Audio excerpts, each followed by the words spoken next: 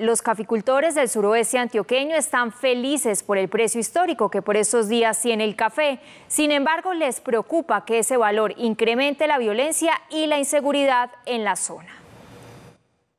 En 1.765.111 pesos cerró el precio de la carga del café factor 90 en Colombia, valor que genera expectativa, pero a su vez intriga en los caficultores y empresarios, pues temen ser víctimas de extorsión, persecución y demás delitos que tienden a incrementar en esta época de cosecha que se avecina.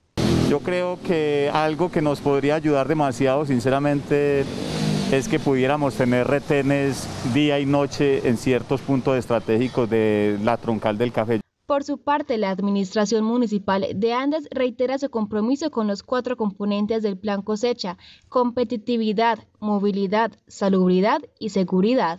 Pero lo que sí está claro es que tenemos el compromiso de articularnos también con ellos para iniciar con ese registro a cada uno de los recolectores de café y así tener la seguridad de qué personas van a estar en las diferentes fincas. Esa ya tiene un reforzamiento especial por la parte de la Dirección de Carabineros, se reforzó todos los 23 municipios antioqueños donde actúa todo ese plan cosecha.